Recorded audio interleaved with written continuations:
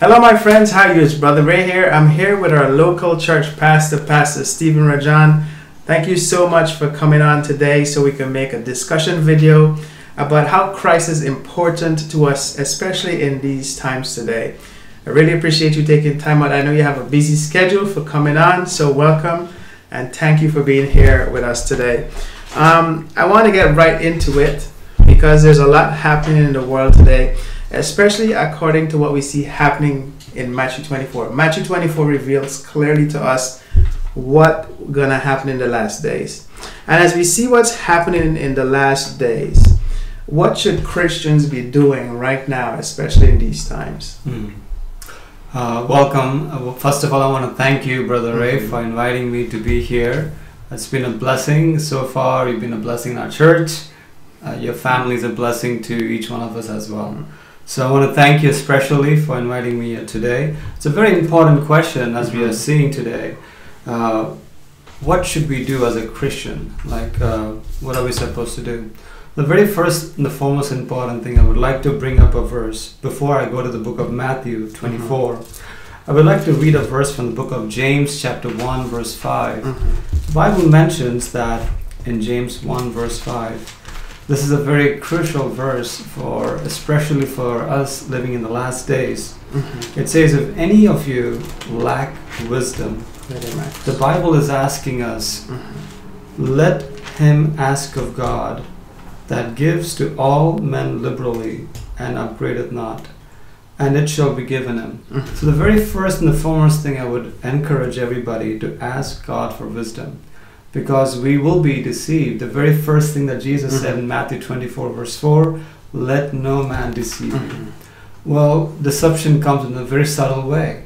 But how can we discern if we don't ask God for wisdom? So I would encourage, the Bible also says, be rooted and grounded in the Word of God.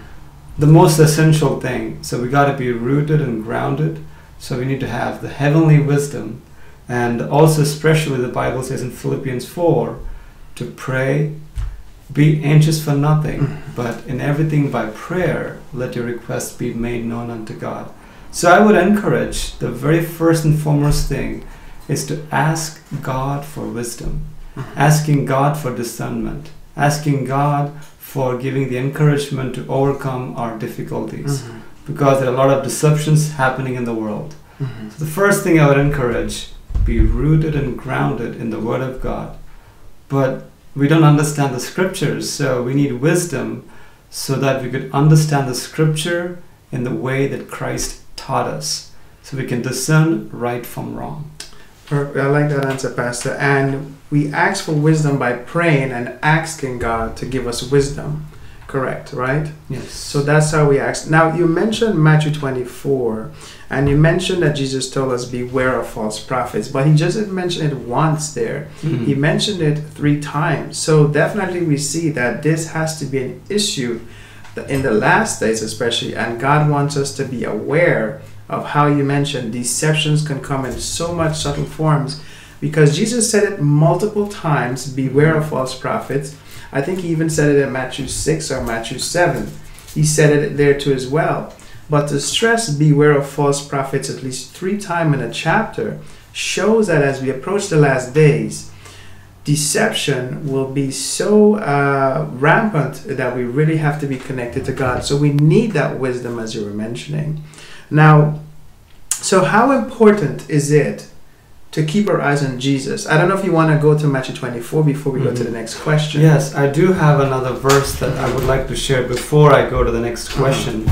So if you look up to the Matthew 24, so right after when I said Matthew 24 verse 4 earlier, take heed that let no man deceive you, the next verse says, for many shall come in my name saying, I am Christ, and shall deceive many. So right away, Christ says about deception. Yeah, you hear about wars and rumors of wars. Everything comes later on. But the very first thing is about deception. And in the very end days, Satan's crowning act will be, he will impersonate Christ himself. Now, Jesus created us, we are his crowning act of creation. Human beings are crowning out of God's creation. But Satan, he turns himself, he as a crowning act of God's creation, he wants to deceive that crowning act. And he wants to deceive as many as possible. He says, I am Christ, and shall deceive many. And what shall he do? The Bible thus mentions in verse 26 of the same chapter, it says, wherefore, if they shall say unto you, behold, he is in the desert, go not forth. Behold, he is in the secret chambers, believe it not. Why? In verse 24 it says, for there shall arise false Christs and false prophets, shall show you great signs and wonders, inasmuch that if it were possible, they shall deceive the very elect. So Christ warned us very clearly. And one of the acts that Satan also going to do in the book of Revelation, as we see, one of the other acts, before we go to the next question, I wanted to share this as well. In Revelation chapter 16, verse number 14, the Bible says, for they are the spirits of devils performing miracles, or working miracles, which go out unto the kings of the earth and of the whole world, to gather them to the battle of that great day of God Almighty. So what we see here is Satan is trying to deceive us. There are two great deceptions that he's going to do. One of them is immortality of soul. The second is a Sabbath deception. With these two deceptions, he's going to come and impersonate Christ himself. And he would say, the Sabbath has been changed, and I represent your loved ones. There'll be so many familiar spirits will be going around the world. Your dead loved ones are going to come and say, they're going to comfort you. They would say the Sabbath has been changed, and they will deceive. So the greatest deception, the two great deceptions in the last days, as the Bible mentions, Satan is going to come like Christ. He's going to deceive with the two deceptions. One is the Sabbath has been changed from Saturday to Sunday, and then is the immortality of soul. Those, in other words, three great deceptions, as we see here. Satan changing into Christ, and then we see the other two deceptions as well. I like that answer. I like that. Perfect. I like the way you explained that. And before we jump to the next question, you said something that really I think we should address as well, because a lot of people, when you mention Satan, they think of a beast or a creature with horns, goatee, cape, red face. But the Bible says that Satan can transform himself into an angel of light. Absolutely. So when he was cast out of heaven, he wasn't changed into no creature that looks like that. He still has this beautiful form. So, and what he does is that he presents these images of what people, he wants people to think the devil looks like. So when he will reveal himself, people would be amazed to see how a beautiful angel, and he can deceive them just by them thinking that this is Christ. Yes, exactly. So and there's another verse as well. Go ahead. In the book of Matthew itself, what is he trying to do? In Matthew 24, if it says in Matthew 24, the last verse we just read, Matthew 24:24. If it were possible, that's right, they shall deceive the very elect. Now, Satan will come in a form of Christ. He came, he tempted Jesus in Matthew 4. He came as an angel of light. Now, but here is the concept, a very important thing. The way Jesus comes, he cannot fully impersonate Christ. Correct. And here is the difference very clearly. The Bible mentions in Matthew 4 that Satan twisted the words of Jesus, the words in the Bible. So I'm going to give an explanation very quickly. So how important, that could be also answered in the next question as well. How important is to keep our eyes focused on Jesus. Amen. Amen. To focus on Jesus is to focus on his word. Amen. So in Matthew 4, the Bible mentions that the Spirit of God led Jesus into the wilderness. But here is a very important thing. If you look at here, in verse 6, Matthew 4 verse 6, and he said unto him, this is second temptation, if thou be the Son of God, cast thyself, for it is written. Satan is quoting the scriptures. Now he is quoting, he shall give his angels charge concerning thee, and in their hands they shall bear thee up, lest at any time thou dash thy foot against a stone. Now, did he quote all of the verse? No. That's the important question. Wrong. Psalm 91, verse 11, verse number 12. So the Bible says, and he shall give his angels charge over thee, to keep thee in all thy ways. That words were omitted by Satan. He did not say all thy ways. He simply said, oh, come on, jump off the cliff. The angels will protect you. My friends, that's presumptuous. Right. Jesus knew right from wrong. So I want to encourage you today. The most important thing, Satan will come and impersonate and claim to be like Jesus. But here's a four important thing that I would like you to understand. How can we not be deceived by his deception? Well, number one, the Bible mentions in Isaiah 8:20, to the law and to the testimony, if we speak not according to this word, there is no light. The word light means there's no truth in them. So what is the important truth? The Bible says, let no man deceive you. How can we not be deceived? Here's a verse that I would like to share. In Acts chapter 1, how is Jesus is going to come? So in Acts chapter 1, the Bible mentions in Acts chapter 1 and verse number 11. So the Bible mentions in Acts 1 verse 11, which also said, this is angels are speaking to the Galileans, ye men of Galilee, why stand ye up gazing up into heaven? This same Jesus which is taken up from you into heaven shall so come in like manner as you have seen him go into heaven. He says, the angels are saying, he will come in like manner. Same. The manner he went was literal. The Bible says, everybody saw him. Revelation 1:7 says, every eye shall see him. That's right. And the Bible says that clouds took him. And then everybody heard when he went. The Bible says in 1 Thessalonians 4:16, he will come with a shout. So we see all these verses. Right. And Psalm 50 says, when he comes with the glorious and a fire about him, a tempestuous around about him. So we see four ways. He's going to come literally, audibly, visibly, gloriously. And Satan cannot counteract his full coming. He'll be walking around. The Bible says Christ's feet won't touch the earth. Amen. We're going to meet the Lord in the air. So as we see here, what should a Christian do? Let's be rooted and grounded in the Word of God so that we won't be deceived. Amen. So that brings up another thing. This is what I like about the discussion. It flows. So just to clarify, there will be no secret rapture. Yes. Because that's a big thing we see. Everyone is talking about a secret rapture. But if you want to share that, I know Thessalonians talk about that very well.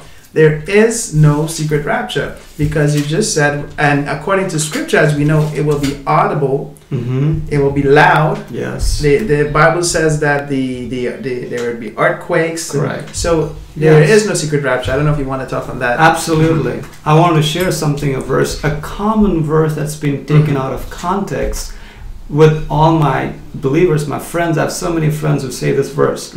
The common text about secret rapture comes from Matthew chapter 24. Matthew 24 and verse number 40 and 41. The Bible says here like this, then shall two be in the field, the one shall be taken and the other left. Two women shall be grinding at the mill, the one shall be taken and the other left.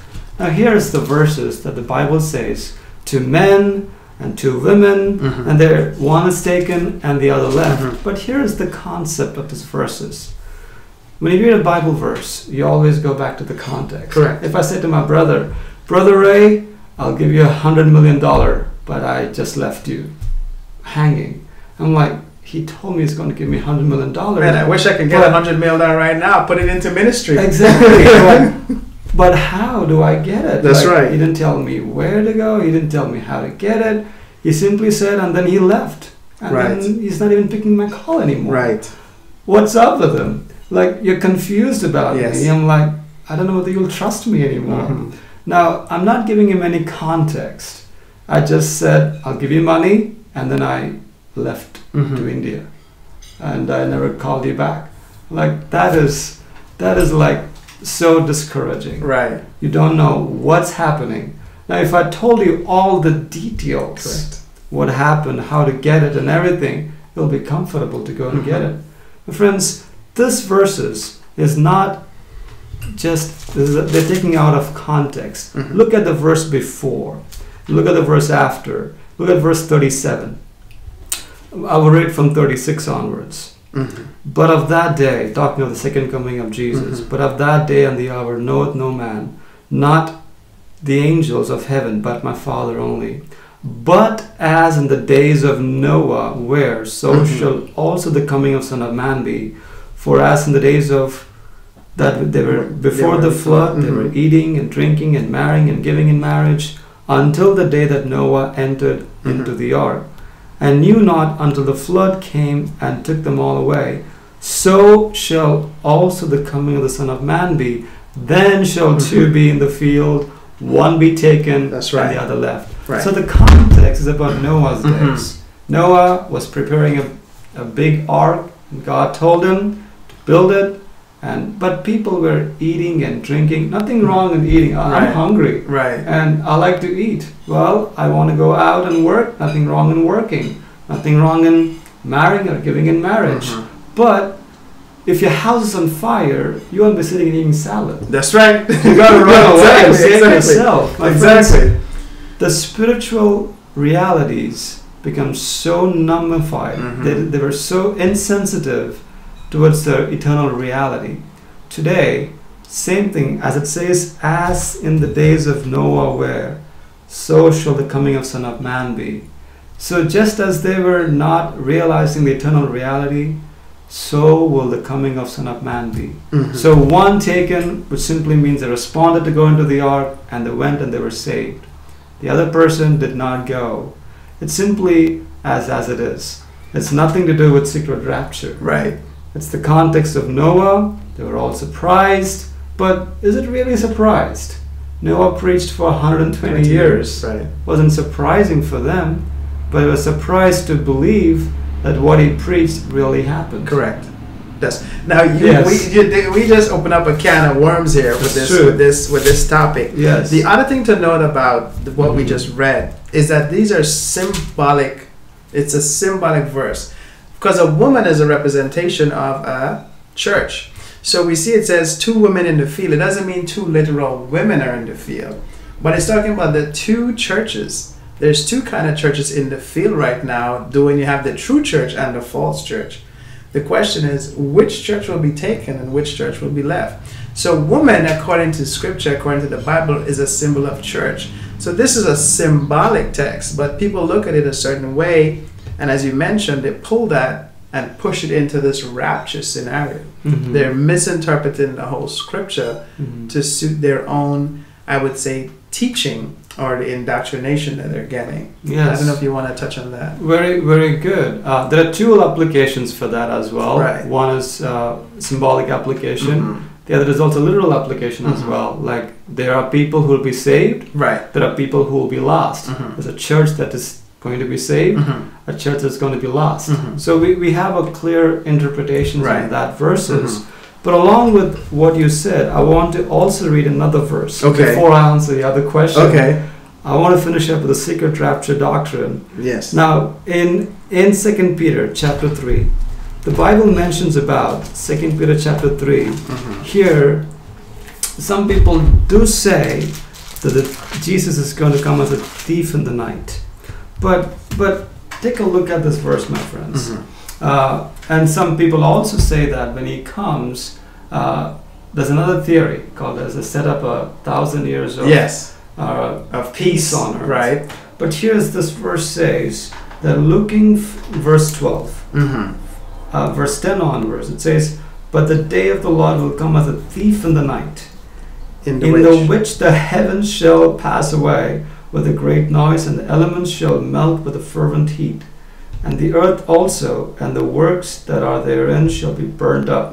So it is very clear that Jesus is not going to set up a piece of earth for 1,000 years. Yeah. When he comes, the earth is going to be burnt up, the heavens are going to pass away, and his coming is going to be a thief in the night. Like just as the flood came and took them all away, Jesus' second coming is going to be a sudden surprise. But again, you don't need to be worried. A thief is not going to come and say, hey, today I'm going to come to your home. Right. You got to be ready at all times. That's right. And that's what Jesus is talking about here.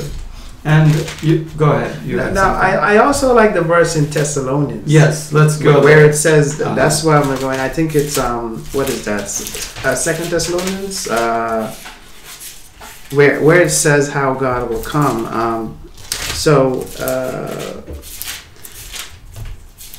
But the point of why we're making this point is that because the 1,000 years of peace, and that's why I was going to Thessalonians, is because you cannot have 1,000 years of peace if God is going to destroy the earth when He comes. Yes. Like you mentioned, there's going to be a destruction. Yes. He's not going to touch the ground. He's not going to touch dirt.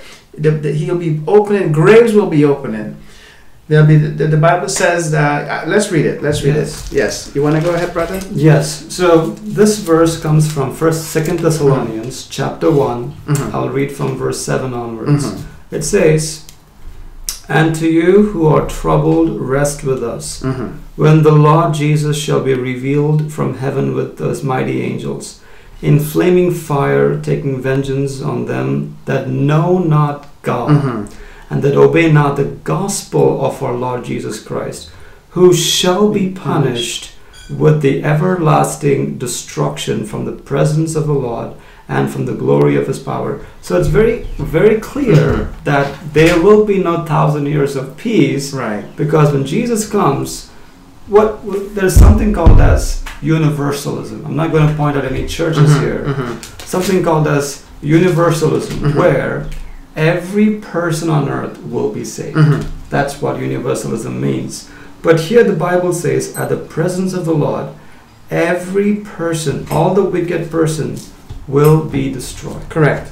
So there will be no peace on earth. Correct. When Jesus comes in Revelation 6:17 says, "For the great day of the Lord has come, exactly. who shall be able to stand against right. His wrath?" The answer is nobody except the righteous. Correct. Will be able to stand and say in Isaiah 25 verse 9, "This is our God whom we will be glad in His salvation." So we are very clear about, so there is no secret rapture. There's 1,000 years of peace. All these are man-made doctrines. Right, and then the Bible also says, "And the dead in Christ will rise first. Correct. And they who are alive will remain and shall be caught up to meet the Lord in the air, and so shall they ever be with the Lord." Yes. But if the Bible says the dead in Christ will rise first, and the righteous who remain will be caught up, it means that those who are not found righteous will be struck down. So there can't be any 1,000 years of peace on earth. That's right. That is absolutely correct. And those verses we just read in 2 Thessalonians and 1 Thessalonians 4 also mentions that we will meet the Lord in the air. Correct. So it's very clear and obvious that there is all these man-made doctrines are giving us like a second chance of hope. Correct. But we don't need to be deceived. The Bible is our only safeguard. Right. It can be rooted and grounded so that we don't need to be misled by these false teachings. And as you mentioned, now you see how all this ties back to Matthew 24, where God said, "Beware of false prophets." Correct. Because all this is false teachings to make, the devil uses this because he wants us to get comfortable in our sin. Yes. So we think that there's a second chance for us to be saved, but he's actually leading us to be lost. Yeah, that's true. This is why we have to, like you said, ask for wisdom. Yes. This is how it's all tying in together. Correct. Because that's what God is, how He reveals the word to us and how He reveals the deception. When you ask for wisdom, knowledge and understanding, God guides you in His word to show you the truth. Absolutely. And the Bible says, "You shall know the truth, and the truth shall make you free." Absolutely. Free from sin, free into everlasting life. Amen. Amen. Now, go on. There's another verse as well in 1 Timothy chapter 4, verse 1. The Bible mentions about a very interesting thing.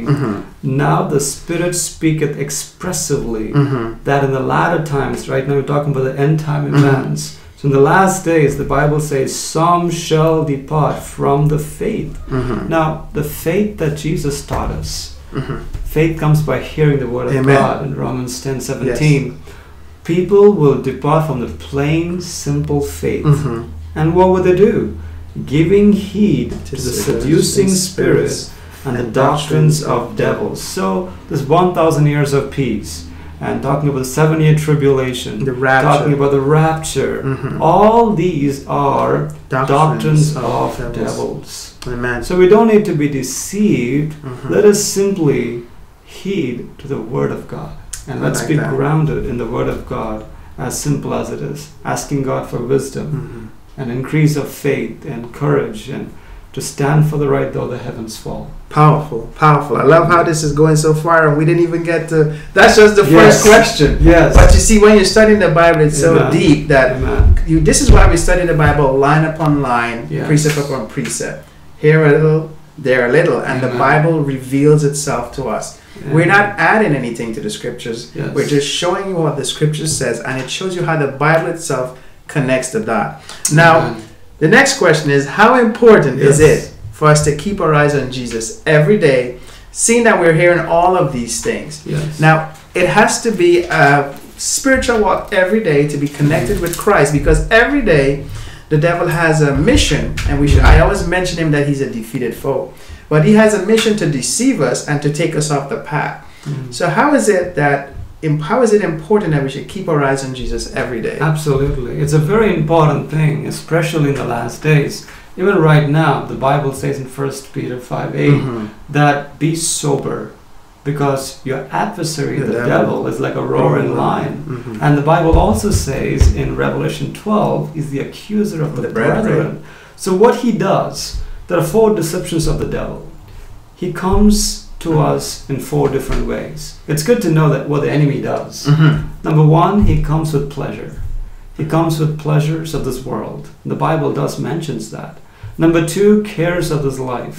He comes with the pleasure. If he can't win you with the pleasure, he comes to you with the thing called strugglesome of the life. You are so bogged down that you have no time for Jesus. Your cares of this life. And you go down to the 3rd one, you have your problems with yourself. You are so sinful that you don't want to look up to Jesus. And lastly, problems with others. So there's 4 deceptions. You talk about others. I don't want to go to church because Brother Ray is this and this and this. I don't want to go to church because I am this, and this. Or my pleasures are bogging me down. Or the worldly cares. So all these 4 things are keeping you away. Satan is not like a lion coming to devour us. Literally, in a sense, he's the angel of light. He can trap us in such a way that even the elect will be deceived, the Bible says. So he doesn't come with us with a pitchfork and all of that. He comes with a more subtle way. So how can we keep our minds focused on Jesus? The Bible mentions several verses in the Bible. I would like to go to the book of Titus, if you will. Titus chapter 2. Titus chapter 2. Here, I would like to read several verses here, but mainly a couple of verses about what Titus is mentioning here. Here, Titus, as a young pastor, is actually left in a place called Crete, and he's been pastoring in this church. But these people are very unruly people. These people are very worldly minded people. They are confused. The Bible does mention how they are. They are blasphemous, they're drunkards, and they're adulterers, and so forth and so on. 3 times Paul mentions to Titus. It says in Titus chapter 1, I want to read Titus 1:8. He says the word sober. Sober, yes. In Titus chapter 2, verse number 2, it says be sober. In Titus chapter 2, verse number, if you look at verse number 11, verse number 4 as well, be sober. Verse 11 to 14, I would like to read this. For the grace of God that appeared, for the grace of God that brings salvation that appeared to all men, teaching us that denying ungodliness, worldly lust, and we should live soberly, righteously, and godly in this present world. Why? Looking for that blessed hope and the glorious appearing of the great God and our Savior Jesus Christ. Yeah. Now, we are living in a wicked, evil world. Now, this is Paul's writing for Titus long time ago. He's saying, you got to live soberly, buddy. You got to live righteously, godly in this present evil world, because you're looking for that blessed hope, for the glorious appearing. Look at verse number 14. Who gave himself for us, that he might redeem us from all iniquity, purify unto himself a peculiar people, zealous of good work. Look at verse 15 especially. These things speak and exhort and rebuke with all authority, let no man deceive thee and despise thee. Now, three things I would like to mention here. Paul mentions three things. How to communicate your message. He says, speak. Some people, you can simply talk to them. I don't want to talk a lot to Brother Ray. He just gets it. Some people, we got to exhort, which means warn people. Some people, you got to rebuke. Right. With all authority. Right. So here, how important is it to keep our eyes on Jesus? It's crucial, because if we don't keep our eyes on Jesus, not be sober-minded, living righteously and godly in this evil world, we might miss our heaven. That's right. We might miss heaven. It's very important, because the devil is going around like a roaring lion. He wants to destroy us as much as possible. So it's time for us to be sober and not drunk with false doctrines. Yes. As we see what the woman in Revelation 13 is doing, she's the mother of harlots and have the false doctrines and drunk with the false doctrines. We need to be sober, studying the Word of God, so we can have a sober life, a godly life, a righteous life in Christ. Yeah, absolutely. Well, there are two applications. Don't be drunk with literal alcohol. That's right. Don't be drunk with spiritual Correct. alcohol. That's right. That's it. Alcohol. That's right. Here Paul mentions to Timothy in verse 2, chapter 2, verse 2, sober, great, and temperate, sound in faith. Correct. In charity and in patience. It's very important that we don't drunk physically. Correct. There are my family members who drank to death, had pneumonias, and they lost their mind. They became insane. They can't even know what is right from wrong. Right. So if you're indoctrinated with literal wine, you lose your mind. Like we saw Noah, he lost his mind. You saw Abraham. Other examples in the Bible. Yes. All through the Bible, Lot. Yes. He lost his mind. All through the scriptures, we saw people losing their mind because of drinking. But then, let's pitch in a little help nugget there. Because the Bible says, wine is a mocker, strong drink is raging, and whosoever is deceived thereby is not wise. Is wise. And we want to be wise. Exactly. So don't even risk it, because it can take hold of you. That's why, and I heard a pastor said once, and I like the way he said it, when you pass those stores, it says wine and spirits. Okay. What kind of spirits is it? It can't be good spirits. Strange spirits. Strange spirits. Yes. So you want to be careful that you don't indoctrinate yourself with the false doctrines, and also with the wine that can turn you away from Christ. That can mess up your sober mind. Absolutely. It goes both the ways. Correct. One is literal, one is spiritual. Right. Don't be indoctrinated by spiritual doctrines, which will lead you away. The Bible says, have sound in faith. Be sound in faith. Amen. Yes. So now that we're talking about Jesus and we're informing people about Jesus and what Jesus can do in our lives and in their lives, how do we know Jesus? How do we get to know this guy? This guy that can transform us and can keep us from being deceived and can guide us and lead us into all truth. Absolutely. How do we know him? The best way, the Bible says in John chapter 5, how do we know Jesus, right? It's a very important thing. How do I know Jesus? In John chapter 5, the Bible mentions in verse 39, it says, search the scriptures, for in them you think you have eternal life, and they are they which testify of me. If you want to know more about Christ, the best way to know is to search the scriptures. Because this is not a suggestion, it's a command. Correct. Jesus says, come on, search the scriptures, for in them you have eternal life. That's one way to know that you can search the scriptures. There's another way how to know Jesus, especially as well. In 1 John chapter 2, verse number 3, how do I know Jesus as well? How do I know Jesus? 1 John 2. 1 John chapter 2, and we're reading verse number 3. 1 John chapter 2 and verse number 3. There are several other verses, but let's just focus the main verses here. The Bible says, hereby we do know that we know him if we keep his commandments. And verse 4 says, he that said, I know him, keepeth not his commandments, is a liar, and the truth is not in him. It's very obvious and clear. The one way I know Jesus is by searching the scriptures. The other way I know him is by keeping his commandments. Because he is the truth. We just heard it earlier. Truth will set you free. Correct. From the bondage of sin, from the corruptions of this world. So if you know the truth, which is Jesus is the truth, the Bible is the truth, the Ten Commandments is the truth, Jesus will set you free. And what is the result of knowing him? I have a verse as well. Go ahead, brother. Go ahead. How do I? Then I have a question for that. Yes, for sure. So what is the result of knowing Jesus? 2 verses, but I like the verse in Job. I like this verse from my childhood. Amen. In Job 22. This is a very, very good verse. Job 22, and we're reading verse number 21. The Bible says in Job 22, verse number 21. This is how it starts. Job 22 and 21 says, acquaint now thyself with the Lord. In other words, get to know him yourself and be at peace. There's no peace in this world. That's right.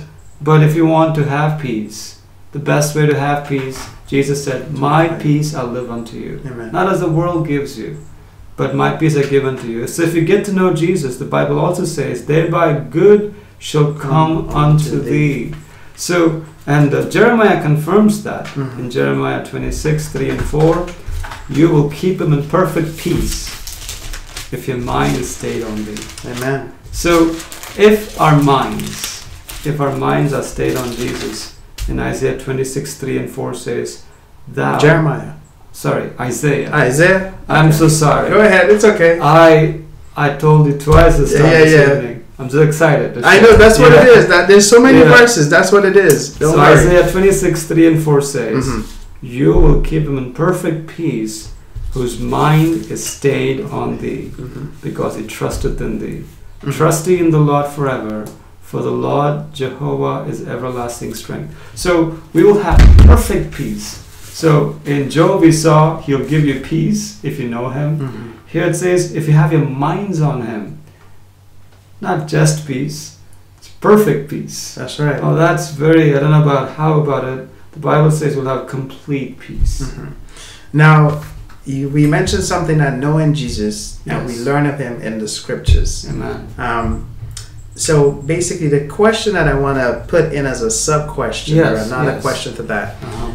Someone would say, well, the Bible is such a big book. Yes. Where do I start Very to know good Jesus? Question. So what's your recommendation of how you would advise someone in reading the Bible to get to know Jesus? Where should they start? Where should they, what's the first book they should go to? Because someone new would say, it's such a big book, I don't know where to start. It's confusing. So what's your recommendation? I would recommend start anywhere possibly, but if you are new to the Bible, start at the Gospels. Gospels will be very good. But there are some people, I've seen people starting right off bat from the book of Genesis and read it all the way. But I would recommend the book of Gospel of John, or Gospel of Matthew, Mark, or Luke. Studying the life of Jesus will give you a good head start.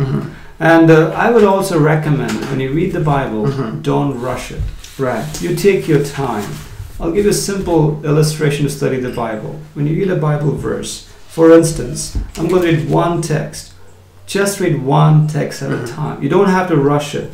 3 simple steps to read the Bible. Observation, interpretation, application. Well, we'll study that another day. More in depth. But I just want to give an example. Write down at the verse that you're going to read. Maybe I'm going to spend John chapter 1, 1 to 12. Or just 1 and 2. just write them down and read it, reread it, read it, reread it. And if you can gather the words, oh, what does that mean? In the beginning was the Word. Who is this Word? That's right. One of the best ways to read the Bible is to ask questions. Ask questions and see what the Bible has to say. The best way to interpret the Bible, let the Bible explain itself. The Bible has the answer itself. So when you ask questions, it'll explain you. And then ask God, what does that have to do with me when I wake up on Monday morning? That's right. And that's exactly what we've been doing according to how we've been reading the Bible. Right now, even on this study, on this presentation, we've been reading a verse and then answering that verse with another verse. So that's the same that you should do. Read the verse and then try to answer the verse with another verse. And God will lead you. He will show you the way. But once again, Pastor Stephen, I want to thank you so much for coming on. Thank you for sharing all those verses and for making it clear about how people should love Jesus and learn of Jesus, because Jesus truly wants to save us. Yes. And he died to save us all. You know, he wants us to be saved. He says it's his will that none should perish, but that all should come to repentance and to everlasting life. So please feel free to share your comments, your questions. Pastor Stephen has access to Bible materials for Bible studies. If you like materials, please let us know so we can provide those materials for you. You also have some videos. I can post those links up in the description of videos that you've already made with Bible topics, right? Yeah, the topics like how to study the Bible. We also have like the 28 fundamental doctrines and the last day events prophecy study guides as well. Okay, perfect. So stay tuned, subscribe to our channel to see more videos that will be coming in the future. Please remember to like and share, and always remember that God is always good. So until the next time, this is Brother Ray and Pastor Stephen Rajan. Keep studying. Bye-bye.